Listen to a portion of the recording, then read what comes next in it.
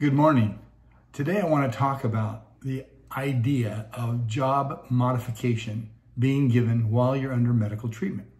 Say you've been off work for 2 or 3 weeks or 2 or 3 months, and then the doctor indicates, hey, you know what, I'm going to try to return you to modified duty, meaning some type of lighter work than what you're normally doing as part of your job. So this is a critical point in the process of healing and returning back to work that we all want, all of our clients, to make sure that they're thinking toward that.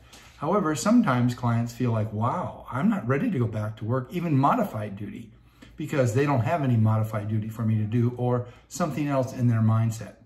This is a very critical time frame, though, for you to be thinking, wow, how can I try to work myself back into the workplace? Because obviously when you're working, you're entitled to your full wages as opposed to the temporary disability checks that you've been receiving.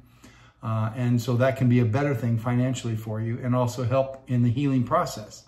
However, a lot of our clients call us and say, wow, I'm not ready to go back to work. What do I do? So just I'm going to give you 3 concepts to think about with regard to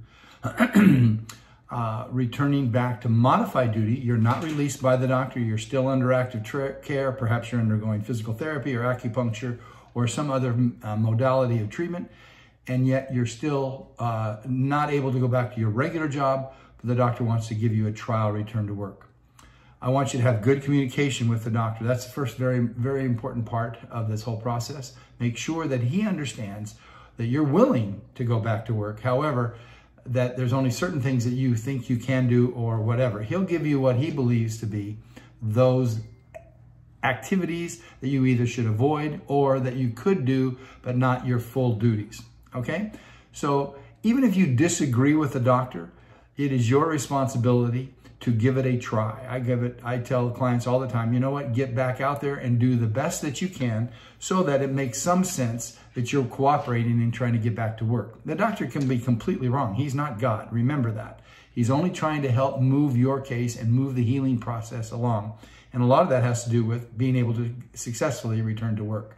So when you think of what you can and can't do, whatever the doctor says, you go and take that slip of paper that the doctor lays out the restrictions or the modifications that are necessary, and you give it to the appropriate person at the employer. That could be your supervisor, that could be the overall boss.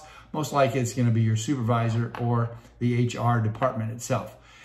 Then give it the best shot you can. If you can do the work, that's great. Keep doing that work, okay? That's very helpful for you. You'll get stronger, you'll get better at it. Perhaps you'll move quicker toward resolution of the healing process, okay? But if, on the other hand, you give it the college try, you try to work and you can no longer lift that 20 pounds that he thinks you should be able to lift, you've done it once, twice, 5 times, whatever it is, and then you say to your supervisor, Mr. Jones, I'm so sorry, I can't lift any more times that 20-pound that the doctor says I should be able to. I can't do it, even if it's in contradiction to what the doctor has said. That employer should return you back to the doctor, even though your appointment may not be for 6 more weeks.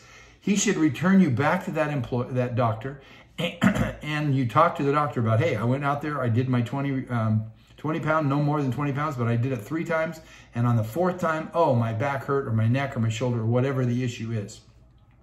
So you've given it the try, you've told the doctor, and then he changes it and say, okay, well, I'm going to try to give you a 10-pound restriction. Can you try that? Well, I don't think so, but I'm willing to try. And you go back and do that.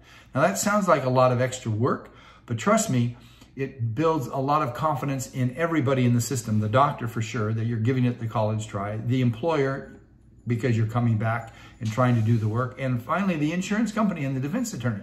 They need to see that you're out there helping and trying to make that process work, and you give it a try and you can't do it, then that's all they can do, and you go back on temporary disability until the doctor says it's time for you to be declared and released and declared MMI. So those are some of the concepts that I want you to think about when the doctor talks about job modification. The employer has to be involved in it. You have to give it the best shot that you can. Hopefully you can go do it. If you can't, you come back to the doctor, tell him that. And if he still gives you modifications and you know that that's going to be exceeding, you give us a call.